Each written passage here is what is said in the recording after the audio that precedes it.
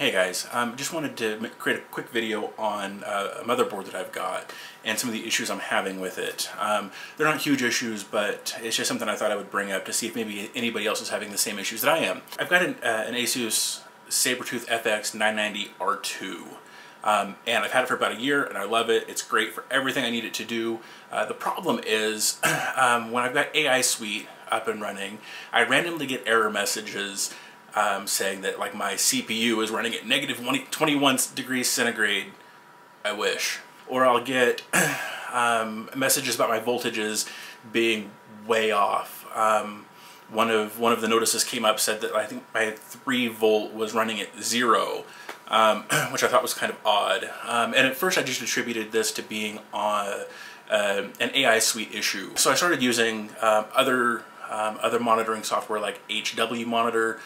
When I use HW Monitor, I often see issues with the temperature being recorded at negative 100 or negative 20 or whatever. So definitely something going on there with a sensor or something.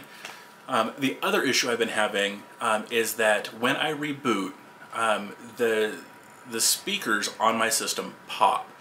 They pop just a little bit when the system shuts down, but they pop pretty hard when the system comes back up. And I'll see if I can get that to come through on the microphone on my camera here. So let's take a look. Okay, so here we can see my desktop. So I'm just going to go through the process of rebooting. And we'll click restart. Okay, so little pop there. It may not have come through, but that's not really the one that I'm terribly concerned about. And that's the one I was concerned about.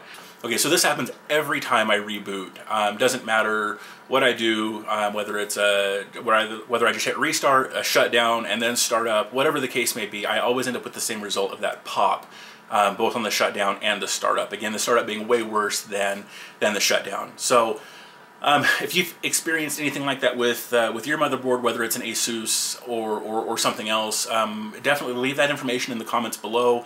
If you've got a solution or something you did that fixed it, I would love to hear about that. Asus, if you're watching this, I would love some input from you as far as, is this normal? Is there something I can do to fix it? Do I just need to replace my motherboard? So any input I could get would be great. Definitely leave those comments in the section below.